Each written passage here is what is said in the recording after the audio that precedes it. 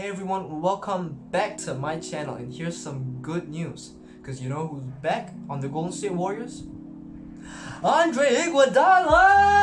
So Iguodala is finally back with the Golden State Warriors.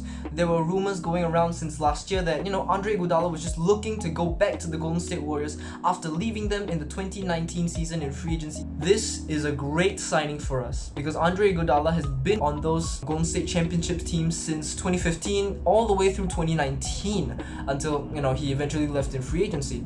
Iguodala will provide an incredible defensive presence for the Golden State Warriors. He knows the ins and outs of the Golden State defensive scheme and has been a great perimeter defender for the Golden State Warriors. Something we're currently lacking since Draymond Green's more of a paint and help defender, a great team defender, although not the best perimeter defender, and Klay Thompson sadly may not come back 100% after his Achilles and ACL injury. So having Iguodala back on perimeter defense is something amazing. He also knows the ins and outs of the Golden State offense. He's just a great role player in the Golden State offense where he can distribute the ball. He doesn't, use the ball too much. He doesn't ball hog. He knows when to distribute the ball to Steph and Klay. And he's just an overall great slasher for the Golden State Warriors. And he can even hit a 3 or 2. Now, the second reason why I think this is an incredible signing is because Iguodala can provide a veteran presence for our young team. The Golden State Warriors currently are a very young team with James Wiseman in his sophomore season being 20?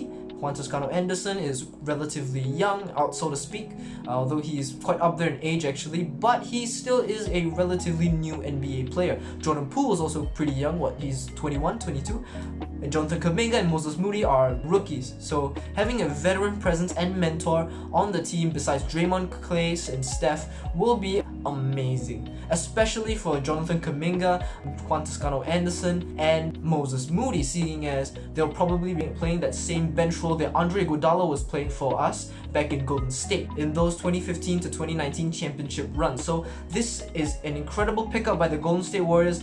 Thank you, Iguodala, for coming back. I hope that we can win a championship with you back in our roster. And that brings us to the end of the video. Thank you for watching the short video on my opinion on the reacquisition of Iguodala by the Golden State Warriors.